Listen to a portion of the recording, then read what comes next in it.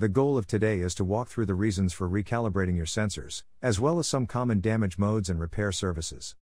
The question is, why should we recalibrate our sensors? The end goal is always to make sure you're getting the most accurate and reliable measurements for what you're doing. You want to make sure you're using the correct data from the load cell quality system compliance. A lot of quality systems will have a stipulation requiring a regular calibration interval for transducers and other items, along with a regular check on the health of your load cell. You want to make sure that load cell is functioning as intended from the manufacturer, and if the calibration is a good check on that. Why would a little output change from when delivered at the factory? 1. Application loading conditions. If there's something inherent in the application that is causing the load cell to experience forces at or above the safe overall capacity of the cell, or severe duty cell, or a severe duty application with all cells being exercised very extremely, could cause a shift in output. 2. Physical damage. Let's say you had a connector get torn off or a cable that was broken and a splice was made to repair it. Anything that could change the resistance of the bridge could impact that load cell output. Environmental exposure. We do see a fair amount of sensors damaged through moisture or other influence. And some of our cells do have an inert gas seal that can be compromised. When that happens, we can see moisture ingress that would cause either a change in resistance or other issues. 3. Time. Now, this is a very minor issue, but you want to stress that there's not a whole lot of shift from this. But there is a very slight shift that occur from a load cell over time where the bridge ages and changes very slightly. When should you recalibrate? What kind of a calibration interval? Our standard and our recommendation for recalibration interval is going to be 1 year. However, this is entirely dependent on your specific requirements and the application that it's going in. If it's an application where the load cell is often subject to potential overloads or could cause an output to change, then you may want to use a shorter interval to keep a close eye on that load cell output. If it's an application that's not being used as frequently or is very mild and mannered, you may be able to use a longer interval. The caveats here would be that of course you can adjust that interval based on your confidence level in that calibration, but you should always keep a close eye and analyze these calibration results to make sure that the correct interval is being used. Why should you go to Interface for your calibration requirements? We are an ISO 17025 accredited laboratory. We have over 50 years of calibration experience as a company. We've been manufacturing load cells, and the calibration of those load cells is a core competency for us.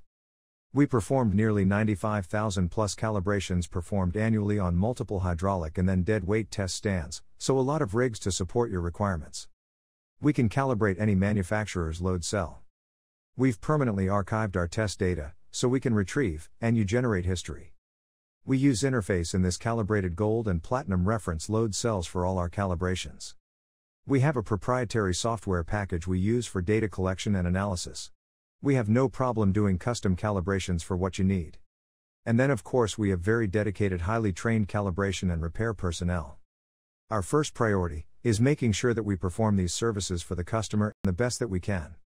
Some of the common damage modes we see? 1. Connector or cable damage. This happens pretty frequently, and we recommend a calibration because it can impact the resistance of the bridge. 2. Zero shift. We see this a lot as well. This is a very common symptom of an overload. There can be other things that can cause a zero shift, but that is very common. We can re-zero a load cell within reason, but past a certain point we can't repair it. What is an overload? It's a deformation of the little sensing element. If you pass the yield point of the load cell sensing element, this results in a permanent deformation. 3. Bad water and moisture damage. That often manifests as low insulation resistance. This would also be seen as a drifting or noisy signal. Have your load cell plugged in your instrumentation, and you see the zero moving around or it's just not stable. And again, as previously mentioned, we do Interface load cells that have an inert gas seal and that can be damaged. The sealing can be lost, and needs to be replaced. Calibration services. We offer a pretty broad range of recal. We have specific calibrations for specific types of load cells. For example, if you have a mini load cell like an S-type or something, we do offer just a basic 2-point calibration. Interface standard cal is 5 points tension and compression. That would include an Interface NIST traceable calibration certificate. Next, we offer an accredited calibration or calibration that would meet the requirements of an ONSI 540 or a MIL standard 662A. That would be a standard 5-point tension and compression, which would include an ISO 17025 accredited calibration certificate. We also have ASTM E74 Class A. This is a more involved calibration. This would be 10.3 runs with a rotation in between each run. It would include curve fit plots coefficients and a lower load limit on that calibration certificate. We also do torque calibration here at Interface.